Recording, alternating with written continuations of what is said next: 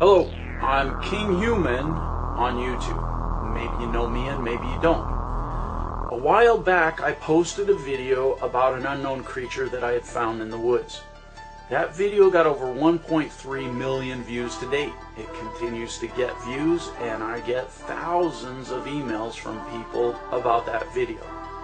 Some emails are from people asking me about the creature, other emails are people telling me about their experiences with unknown creatures and paranormal experiences. A few weeks ago, I obtained proof that one of these creatures really does exist. It's the horned demon creature of Felton, and I actually have it. I actually have it in my possession. Before this date, the horned demon creature of Felton was another Chupacabra Bigfoot story. There was no proof. Now, I hold in my hand unequivocal proof that the horned demon creature of Felton, unknown to science before this point, actually exists. I have it in my hand. I'm going to show you guys the video of exactly what transpired and exactly how it transpired and exactly how I come to own this thing. It starts a few weeks ago when another YouTuber, Jeff, emailed me telling me about their local creature, the horned demon creature of Felton. Take a look.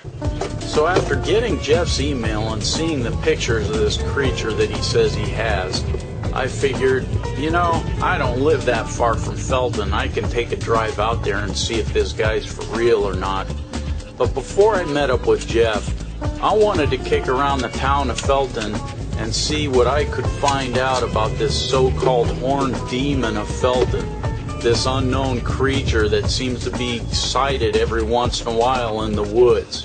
Felton, California, is a small, quiet mountain village of very private people. The community is a community of covered bridges, and they even have a steam train attraction that brings in the tourists from Santa Cruz. It's a very small town, very local, and most of the locals I talk to won't even allow me to use the footage of them when they tell me about their experiences of the creature. Kicking around town, I find a local magazine in a pizza parlor that supports evidence of the horned creature. It's the Felton Town Times. Their lead article is about another sighting of the creature. I contacted the magazine and they refused to let me use any of the information or quote from the article. Like I said, it's a very small town in Felton, and they're very tight-lipped. After several days of poking around, I was finally able to find one resident who wasn't afraid to talk on camera. Rick Zubo talks about his experience. And I started to smell this musty odor. It smelled like algae or swamp, like swamp mold. And I turned around and I noticed it was about 6 feet tall, and it kind of startled it. And it had horns, and it was kind of all mossy, hairy looking. And so as I got startled, it got startled too. And I didn't know if I should run or not. But then I decided I better get out of here. So I slowly started to take off, and as I did, I looked back, and it took off as well. So it was more afraid of me than I was of him. And it was a real eerie, weird experience. Another local resident of Boulder Creek, John Bowman, tells a very similar story about his sighting. He sighted a creature about 6 feet tall, large horns coming out the top of its head, big claws. The creature stands and walks on 2 legs and runs on 4 legs. Almost prehistoric in nature. This creature looked very intimidating. I was by myself and I didn't know what to do. So I thought it would be a good idea to get out of there, just turn and run, and that's what I did. After gathering what information I could around town, I decided to go see what Jeff actually had. He didn't want to appear on camera, but here he is showing me the actual creature.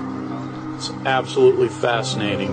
I know right away I'm looking at something that's never been seen before. Here it is close up.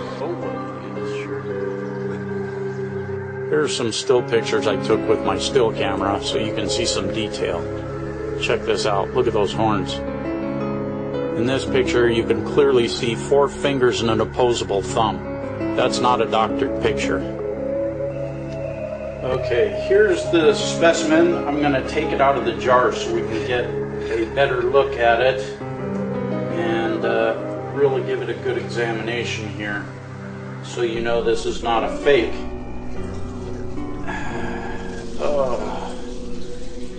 Oh, the smell. Oh, wow. Okay, let's get this guy out. You can see he's probably about, I don't know, 5-6 inches. Kind of hard to imagine something this small could grow into a 6-foot, purportedly 6-foot creature. It doesn't yet have the prominent snout and the teeth. Well, we can't really see the teeth because I can't open its mouth. It's in full rigor. I can't move this thing. You can see here is the umbilical cord, which is what leads me to believe that this was stillborn when Jeff found it. Again, it's purported, I mean, you can't really tell here because the feet, the legs are kind of, they go around like this. So you can't really tell the length of the legs, but I estimate the legs would be at about that much more to the length of the creature. And it's purported that this creature walks on 2 legs and runs on 4 legs. Here you can see the 4 legs. And of course the most prominent feature are these bizarre horns. And they're starting to turn white now because they're out of the liquid. I don't know what that's about.